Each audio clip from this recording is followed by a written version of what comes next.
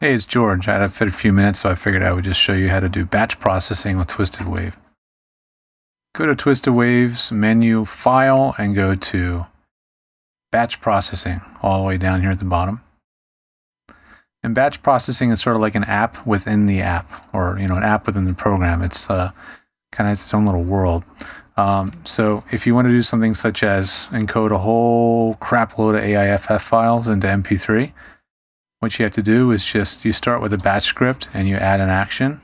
And that action in this case would just be to save. And then you click edit. And if you need to rename, or should I say add, or a prefix or a suffix to any files, you can. Destination, you definitely don't want to use the original location, so you change and choose another folder on your system where you want to put those files.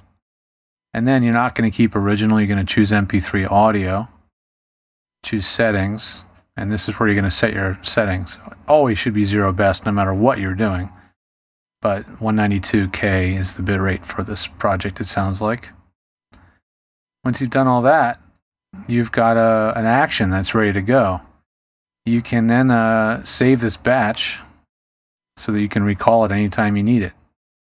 I've already got one called MP3 for ACX that I use all the time because that's the settings we always use.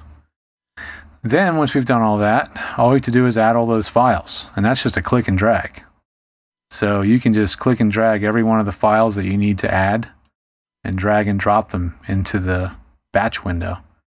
Once all the files are in there, just click Start Processing, and away you go. So it's pretty awesome. I'm coding 1,000 MP3s. I don't know how long these files are, but it could take several hours depending on the computer's power, so prepare for that. All right, that's batch processing. Super powerful tool. Does a lot of stuff. Anything in your stacks or any other tool can be called up from right here and added to a stack. It's really killer for doing especially education and that kind of stuff. All right, George Whittam, VOStudiotech.com, signing off.